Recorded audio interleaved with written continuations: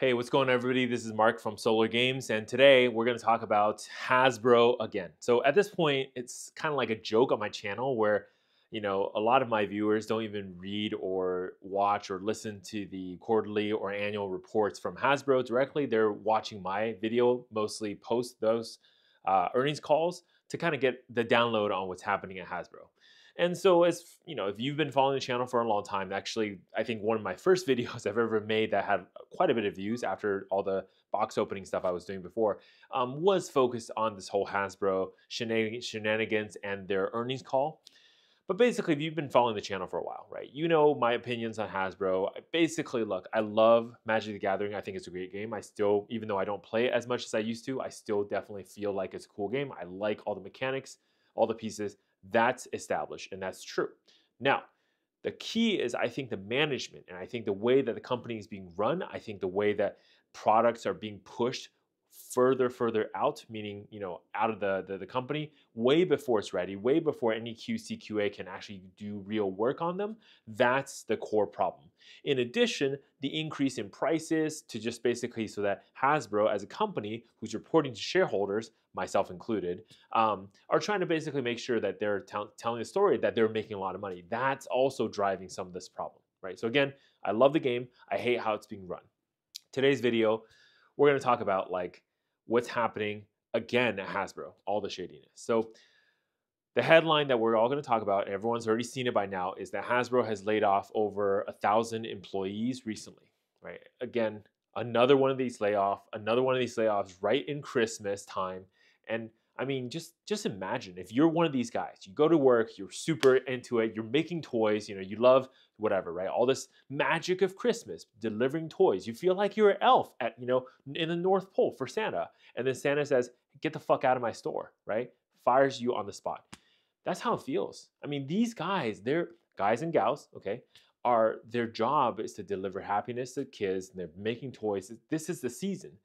If any season, this should be the season that Hasbro actually rakes in money. But obviously, most people do their shopping in November, so there's a lot of last minute. I guess there's what, that's not true, right? I do shopping in November, but I'm sure there's a lot of last minute gift giving, gift buying stuff happens in December for Christmas. Of course, all the post Christmas return and then with that credit at the store go buy something else type of thing still happens. Anywho, toys are doing terrible. I mean, basically, if you want to know what's happening, like Hasbro has not made a lot of money on the toy segment. That segment has been losing money, right? We've talked about this in the earnings report. Hasbro as a company basically is all supported, reinforced, built up, if you will, by Wizard of the Coast. And basically it's Magic the Gathering because Dungeons and Dragons and their other auxiliary games don't make as much money as Magic the Gathering. That's just the facts. There's really no dispute of this, right? Obviously, when I say Magic, I mean the paper format, the digital formats, MTGO, MTG Arena, etc., right? So that's the reality. Everything else has been losing money, the entertainment business and the toy business. And so as far as Hasbro goes, right now the toys aren't doing well, right? And I'm not really in the market for this kind of stuff, so I don't know, but I have spoken to a couple of my patrons who are collectors of their toys, and they've told me like the quality of their toys and action figures have really gone down, recently. In addition to that, if these toys are being made and if they're made in large volumes and people aren't buying them, they will actually hold, they cost more to hold it in inventory because they're bigger, bulkier than Magic cards. So in a lot of different ways, Magic cards is like a very easy way to store wealth and money than over something like toys and action figures. That's just kind of how things are. So of course, Hasbro, ahead of quarterly Q4 earnings, which also wraps into their annual earnings call, lays off 1,100 employees. And the reason for this is pretty obvious, right? They're going to come in January, February when they finally do their 2023 annual earnings call, whatever. They're going to call this organizational efficiency or like organizational excellence, whatever. All this is just so that on their earning statements, because you can't lie about these things that you turn into the IRS, they're going to have to, they want to put in some lines that says, hey, we're reducing costs because cost is too high in those departments and they're not raking in the revenue. So it basically makes it look really bad to the investors if they can't make money, but they're spending a ton of money to make money, right? To lose money, essentially. So that's why they're doing this, and that's why they're doing it now. And it just sucks that it's like normal people who have families to go to now suddenly don't have a job. And I mean, in this economy, ahead of potentially a recession, that's really tough as a market. I mean, I guess they could try to get a job at Mattel or something, but I suspect right now the economy is kind of in this weird state, right? A lot of people, because of high interest, don't really want to spend money, and companies and whatever small businesses aren't really doing startups because, well, borrowing money, like it's so high, interest rate is so high, you know, it's really not stimulating to start a business, right? Because it's you're going to owe a lot of money. So basically, all that means is, like this is, a couple things, right? Number one, basically, we now know Blueprint 2.0, whatever the Blueprint 2.0, this whole vision by Chris Cox to like focus the lines isn't working, right? Focus their toy lines, focus their IPs isn't working. Number two, like think about what's happening, right? Out there on the market side, all these vendors who are having Hasbro toys and everything like that, they're losing a ton of money and they're losing, more importantly, confidence. See, if they have a bad set, if they have a bad toy line, whatever, right? You eat the cost as a vendor, you move forward. The problem is if you continuously have inventory that are like basically toxic, well, they're just going to cut you out completely, right? So maybe some of the stuff that Hasbro's been doing, they're just not as good. And of course, you look across the aisle, you have Barbie, you got like all this other Mattel toys that are doing super well. And so you think like, man, like what am I doing over here partnering with Hasbro when I could be over there partnering with Mattel?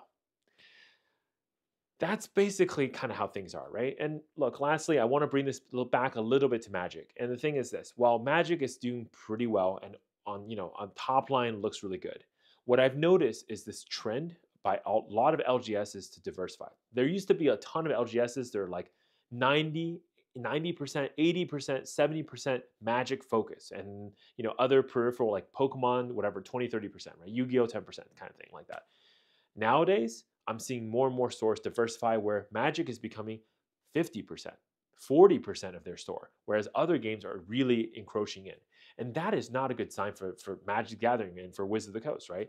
And maybe honestly for us players, it's a really great sign because what that's going to tell, that's a lot of data that we're going to be able to give to Wizards of the Coast to say, guess what? You're not treating stores, you're not treating players, you're not treating your audience, your customers right.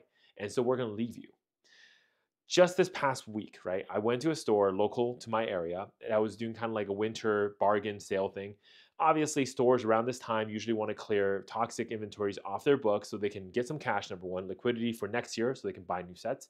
But number two, also like, capture the loss so that on their tax statements, they could write these losses off for 2023. It's just kind of like against their, earnings. So it kind of equates out their tax a little bit better. This is why stores do this, by the way. So I went to the store, right? And I'm looking through the bargain bin area of all the stuff they have. Of course, they got all sorts of, like card games that failed, like Cryptic. So, and I remember there was like one commenter on my YouTube that was always telling me how like Cryptic is like going to the moon, is the best game ever. Like, all I got to tell you, bro, that Cryptic box is $15. If you want it, I will buy it for you. I'll ship it to you. Okay. Comment to me again. I'll buy it for you and I'll ship it to you. I'm pretty sure no one's picked it up. Cryptic Genesis or whatever.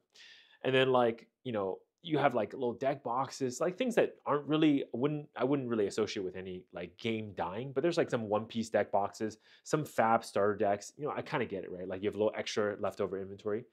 And then of course on one side, there's the reason I went to the store was all this Grand Archive stuff. So I picked up all the Grand Archive stuff that's like on clearance. One of the challenges with this store with Grand Archive is that they really weren't hosting any events. I was talking to the guy who's kind of like doing the checkout, the cashier, right? And he was telling me like, yeah, they don't really host a lot of Grand Archive events. Plus, all of their calendar is super full with Yu-Gi-Oh, Magic, Pokemon, like One Piece, My Hero Academia, like all the other games that are already happening.